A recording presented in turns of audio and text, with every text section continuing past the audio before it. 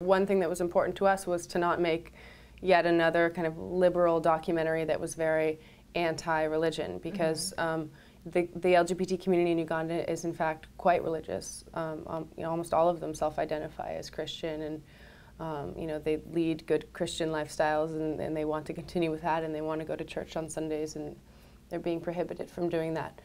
But we also wanted, for a lot of them also, people like Bishop Sanyojo and their parishes are a great source of support for them, and we wanted to be able to document that too and show that it's not either or, it's not secular and LGBT versus religious. It's that somehow we need to find a way for all of those things to coexist. So that was also something that was very important for us from the get-go to try to get across.